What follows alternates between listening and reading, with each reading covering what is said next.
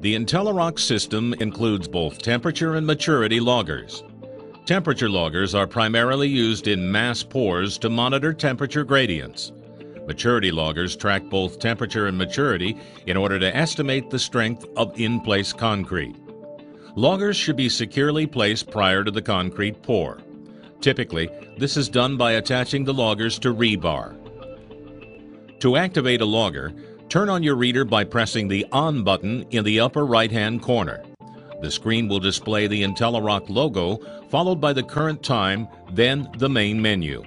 When a logger is not attached, the reader's main menu will allow you to adjust the display's contrast, set the time and date, select Celsius or Fahrenheit display modes, and erase any logger information that has been downloaded to the reader. Connect the logger to the reader by attaching the red wire to the red clip and the black wire to the black clip. The reader will automatically recognize the connected logger, and the options in the main menu will change. Now, select F2, Start Logging, to activate the logger. On the following menu, select F1 to enter a job name for the logger. Use the keypad to enter the job name using no more than 15 characters. Press the Enter button to accept and save the job name. You can also select from a list of job names that have been recently entered.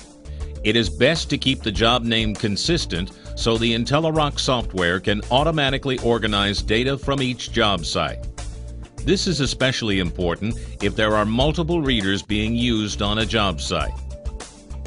Now, give the logger a location name by selecting F1.